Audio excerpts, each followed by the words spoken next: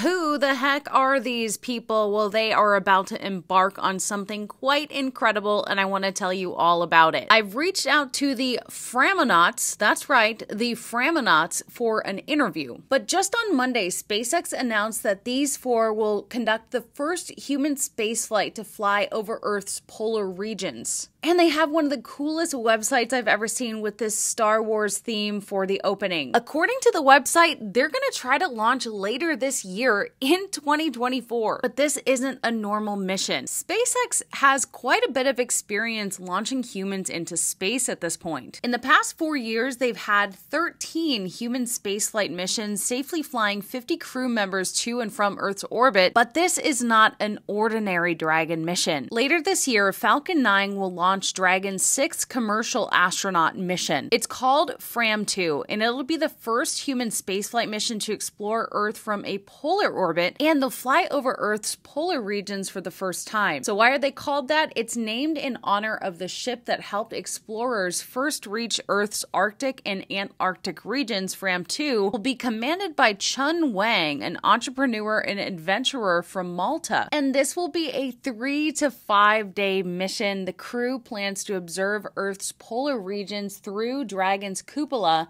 at an altitude of 425 to 450 kilometers. They'll be leveraging insight from space physicists and citizen scientists to study unusual light emissions resembling auroras. The crew will study green fragments and mauve ribbons of continuous emissions comparable to the phenomenon known as STEVE, or strong thermal emission velocity enhancement. This has been measured at an altitude of approximately 400 to 500 kilometers above Earth's atmosphere. The crew will also work with SpaceX to conduct a variety of research to better understand the effects of spaceflight on the human body, which includes capturing the first human X-ray images in space, just-in-time training tools, and studying the effects of spaceflight on behavioral health, all of which will help in the development of tools needed to prepare humanity for future long-duration spaceflight. So if they're able to pull off this launch no earlier than late 2024, that will be pretty incredible, especially since we've had many delays already with Polaris Dawn, and of course, considering what is going to happen with these Starliner astronauts. And here's some additional notes from Everyday Astronaut who got to speak with the crew. He asked them about safety considerations of flying over the poles, and they said it's not considered to be much more dangerous than a standard LEO mission in regards to radiation. The crew found out in December of last year, 2023, when Chun individually asked them to take part in the mission with him. And for each crew member, this will be their first space flight, but they've all worked together and befriended each other previously on a North Pole mission. So who is Chun Wang? Well, he's the mission commander. His journey into blockchain began in 2011. He co-founded F2 Pool and Stakefish, which are among the largest Bitcoin mining pools and Ethereum staking providers. And I've never heard of either of those. I've heard of Bitcoin, of course, and Ethereum, but I've never heard of those two organizations. So man, he must be doing pretty well to be able to afford this. Janneke Mikkelsen, I'm sure I butchered her first name. She's the vehicle commander. She's a film director and cinematographer living on Svalbard, specializing in fringe technology, creating next-generation technology for movies shot in remote and hazardous environments like the Arctic, ocean, aviation, and space. Eric Phillips is the vehicle pilot. He's a professional polar adventurer and guide, having completed numerous ski expeditions to the North and South Poles. He's also co-founder of the International Polar Guides Association, and he spent much of his adult life in the polar regions. So, sounds like he'll be right at home. And Rabea Roge, again, I need some help on this, is the mission specialist. She is a robotics researcher from Berlin, currently pursuing her PhD in Norway. And she's always been fascinated by extreme environments, studying them to understand our limits of the world and to push beyond them. Her work includes leading a satellite mission and researching ocean robotics in the Arctic. And I don't want to understand the limits of our outside world. I typically want to go inside.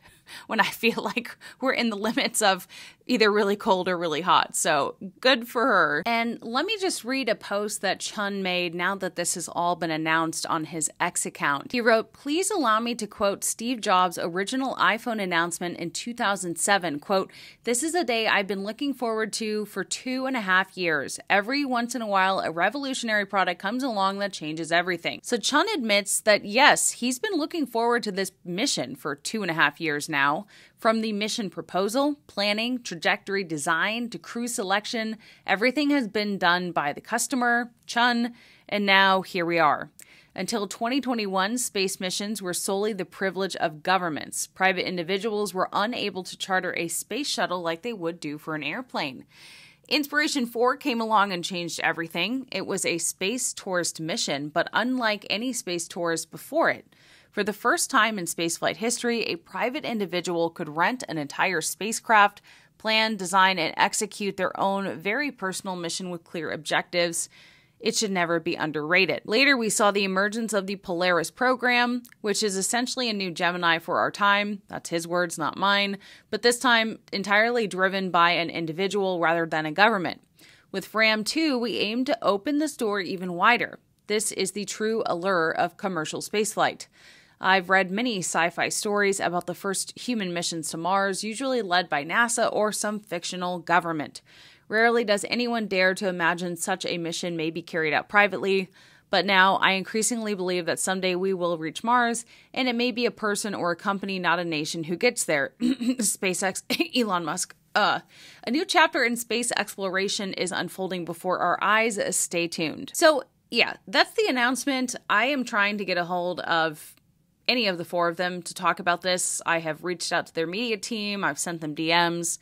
And I'm sure they'll get back to me in due time. I'm sure they're actually probably pretty flooded with requests right now since this announcement just came out. But I just think this is so exciting. And it just goes to show how much stuff, SpaceX is working on behind the scenes. This is, they announced it just recently, but this has been going on for a while.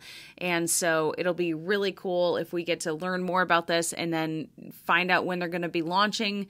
2024, still a very busy year for spaceflight, and it's only going to continue to get busier. So hopefully you enjoyed this video. You learned something. I really love their website. I can't get over how cool the animation is of their trajectory. So thanks so much for watching this video. Please make sure to give it a like and subscribe to Ellie in Space so you don't miss any future videos, and I'll see you soon.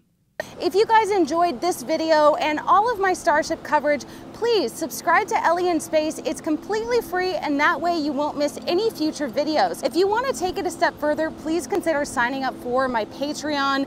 YouTube revenue can be very unpredictable and hit or miss, and you guys on my Patreon are why I'm able to take these trips and help me experience the life that I'm very thankful to live down here at Starbase and many of the other places that I've gone to report for the channel and the places that I'll be going in the future.